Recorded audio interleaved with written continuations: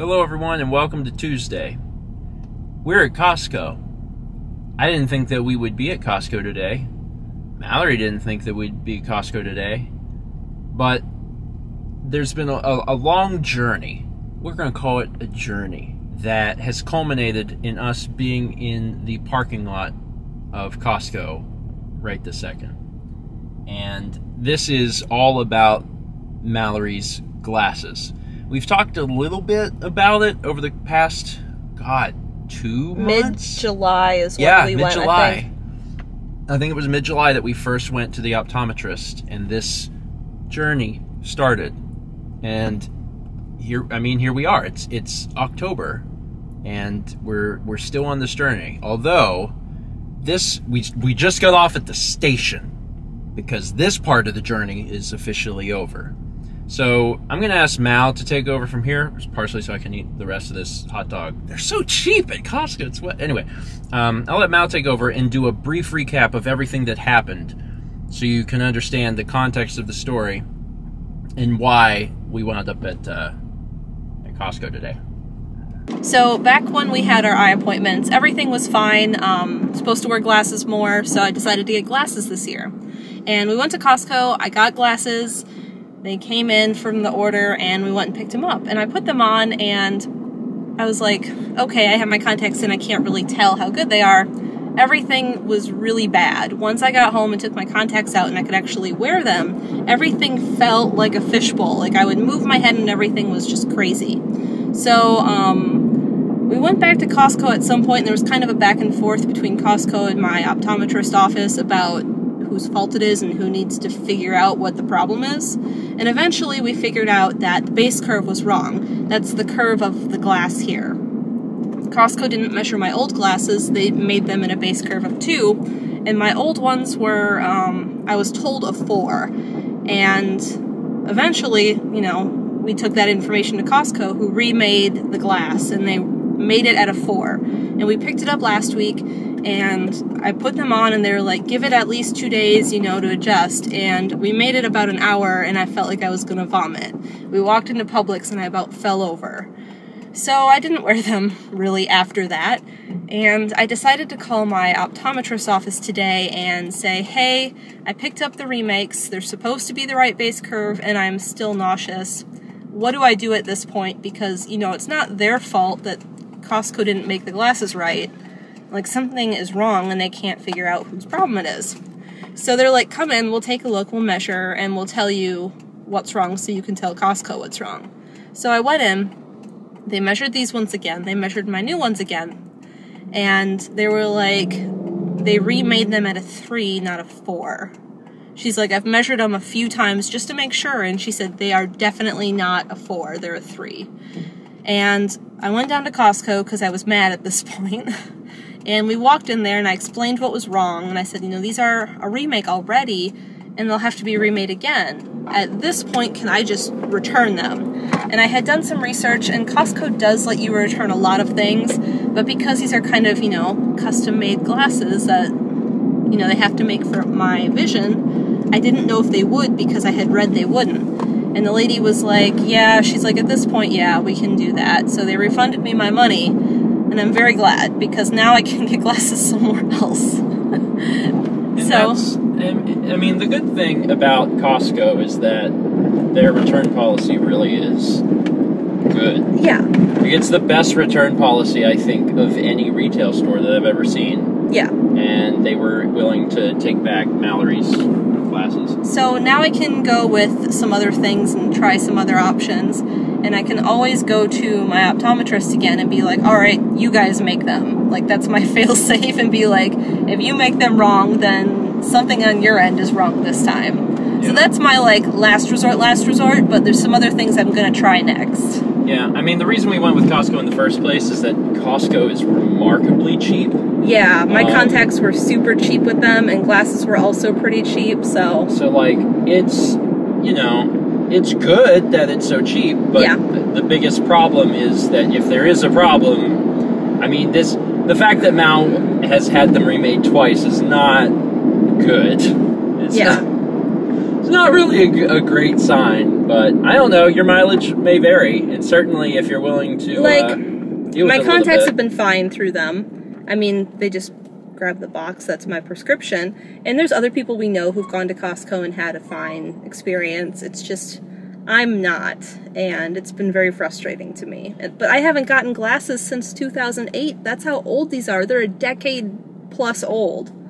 But again, the reason I said that now, you know, the train has stopped is that all of this whole thing that's been with Costco is over now. So Mal still has to get glasses. Yeah. And that sucks. Because I can't see out of these at all. But at least this whole fiasco with Costco is over, and it was painless. It was like, okay, can we get a refund? And they're like, And it's like, okay, then we're just done. We can stop this back and forth.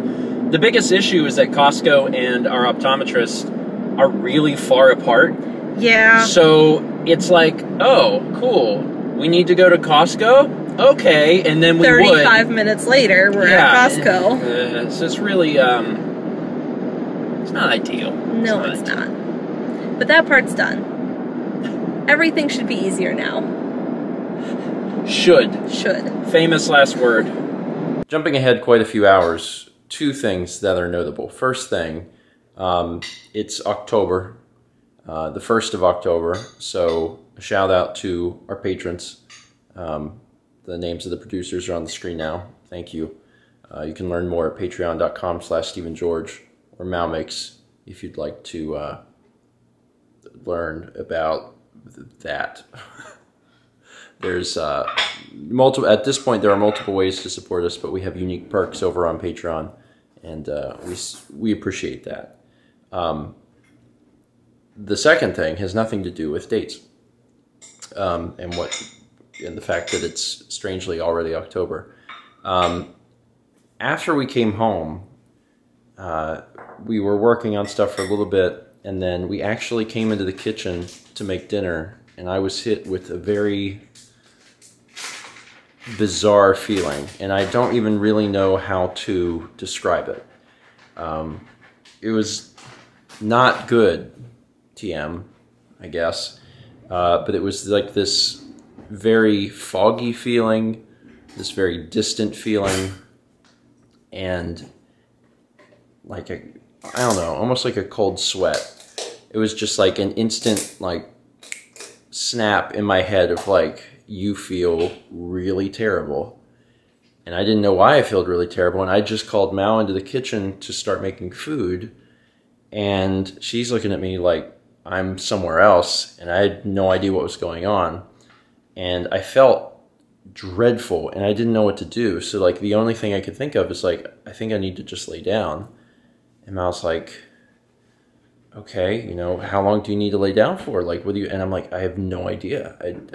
I think I really need to lay down. So she wasn't super hungry anyway, which I guess worked out. But the downside is that was around, I think, 7. Yeah. And I basically went to bed. And when I woke up, it was like 1/4 till midnight. And, you know, I wander into the office, and Mal's in there, and she's like, are you okay? And I'm like, I think so. I still felt bad, but I didn't feel as bad. So Mal speculated that maybe I was dehydrated. So I drank some water, and I started to feel a little bit better, and then immediately I started getting really shaky because I hadn't eaten any food. So I almost think it's fitting that yesterday tacos saved the day. And today they're saving the day. Unbeknownst to us, today tacos would really save the day. So we're heating up the last of the taco stuff, with the obvious downside being that it's 12:21. We should be in bed, and instead we're eating dinner. So it's not supposed to happen like that. And that's my fault. Like, I screwed this up, but also I got very strangely sick in a way that even now I have a hard time putting into words. And I'm not sure why, and I'm not sure what happened. Dehydration could very well be a part of it. I've done that, sadly, in the past, where I just haven't consumed enough water.